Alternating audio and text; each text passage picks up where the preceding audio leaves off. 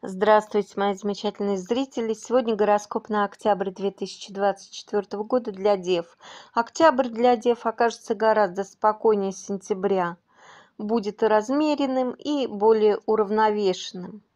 В первой половине октября вы, Девы, сможете сосредоточиться на завершении дел, которые начали раньше, и планомерно, без лишней суеты, достигать поставленных целей.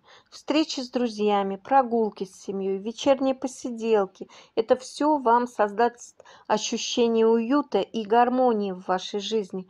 Осенний воздух станет вашим союзником и поможет взглянуть на жизнь с другого ракурса, а также поможет вам подготовиться к будущим подвигам с ясной головой. Во второй половине октября вы сможете уделить больше внимания близким будете наполнять свой дом теплом и взаимопониманием. Вам нужно обратить внимание на здоровье старшего поколения, особенно на тех, кто никогда не жалуется ни на что. Октябрь станет для Дев месяцем, когда семья и домашний уют выйдут на первый план, и вам не стоит перенапрягаться и брать на себя слишком много обязанностей, потому что в октябре у вас есть риск переутомления. Вам нужно позволить себе немного расслабиться и отдохнуть, даже несмотря на какие-то не совсем благоприятные внешние обстоятельства. Вам стоит включить в свой распорядок дня прогулки, какие-то другие активности на воздухе, чтобы поддерживать силы. В отношениях с вашим партнером у вас, возможно, небольшие трения, но ваше терпение и дипломатия помогут вам сохранить гармонию. В октябре вам также стоит уделять внимание своему саморазвитию и самообразованию, потому что это все вам принесет чувство гордости собой и даже новые возможности в профессии в будущем. В начале октября Девы ощутят прилив игривости и сентиментальности. Это состояние, которое вам вообще не свойственны.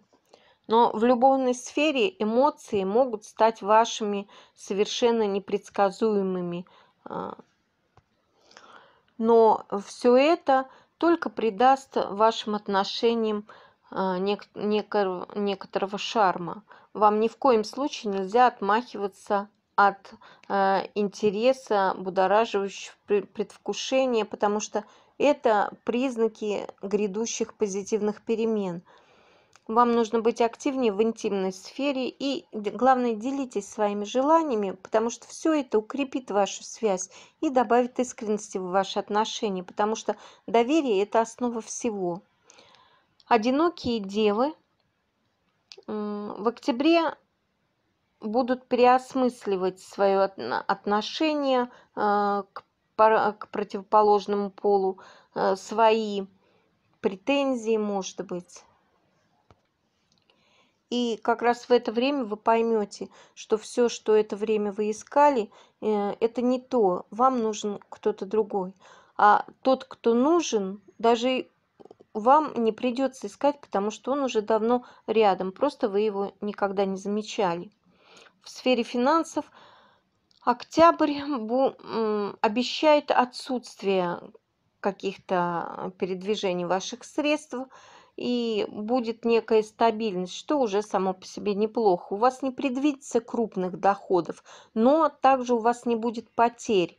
Поэтому вам все-таки не стоит унывать. В первой декаде октября вас ждет очень приятный сюрприз в виде возврата каких-то старых долгов, на возврат которых вы уже даже не рассчитывали.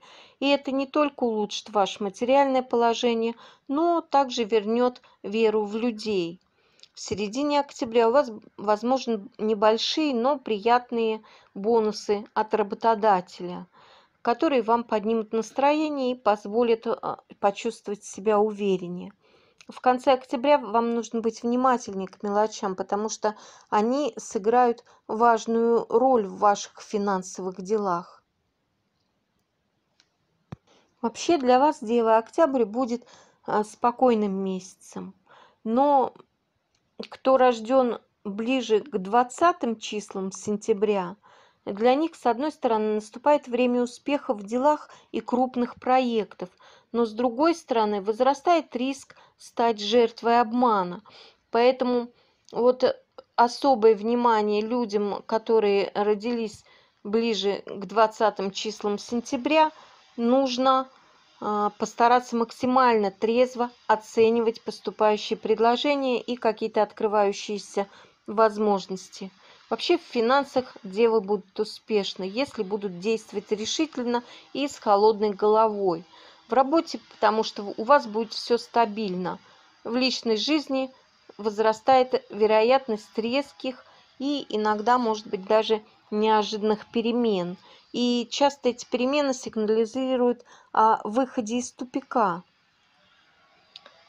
У вас возможно расставание, но с большей долей вероятности это будет разрыв каких-то нездоровых и не очень удачных отношений. В сфере здоровья вам нужно быть более внимательным во вторую неделю октября. Вам стоит упорядочить все-таки свое питание, постарайтесь одеваться в соответствии с погодой. И вам надо сосредоточиться на ментальном здоровье, потому что в октябре у вас, вероятно, депрессии и повышенная рассеянность. А если вы сосредоточитесь на своем психологическом здоровье, это вам поможет избежать ухудшения состояния. Вообще в октябре вам главное уделить внимание своему здоровью, и тогда все будет хорошо. Не нагружайте себя очень сильно. Вам нужно будет в октябре найти баланс между работой, делами и отдыхом, потому что вы можете себя загнать, а потом долго будете решать вот эти проблемы со здоровьем. Вам главное в октябре не переедать. Вообще следите за своим питанием, за его разнообразием и его полезностью. Главное, не забывайте про себя, ставьте себя на первое место. Не стоит вам сильно концентрироваться на проблемах других людей. И тогда октябрь вы проведете очень ярко. Подписывайтесь на мой канал, пишите комментарии, задавайте вопросы. До новых встреч. Пока-пока.